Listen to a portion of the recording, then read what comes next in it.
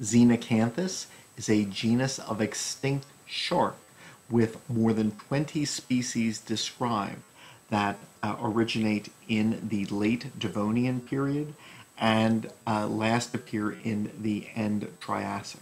And so therefore, during this time range, this group of sharks survived the mass extinctions at the end of the Devonian, survived the even worse extinctions at the end of the Permian period, but perhaps were done in by the mass extinctions at the end of the Triassic. That being said, they were quite a long-lived group of fossil sharks. Most of them were about a meter in length, although some could be 2 meters or more, and they are freshwater sharks.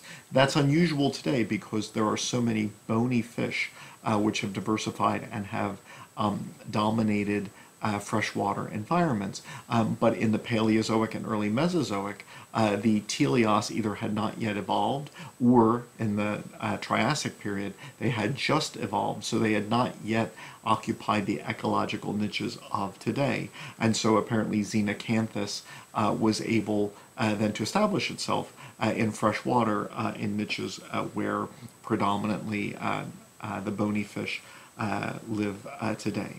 They would have been predators, probably feeding on crustaceans and bony fish, and perhaps had their own predators as well, as indicated by the large prominent spine which grew out of the back of the skull.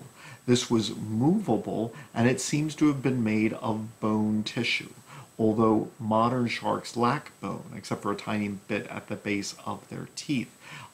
Bone is known in some fossil sharks, in some processes on the dorsal surface, like this dorsal spine, but then other regions of the shark skeleton in some fossils is calcified as well. And so Xenacanthus may have had calcified tissue or bone in other regions of its skeleton in addition to this spine.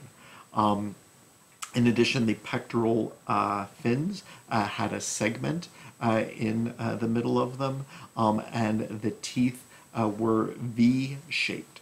And so the Xenacanthus genus of extinct sharks was quite a long-lived lineage of sharks, but it is extinct today and left no descendants.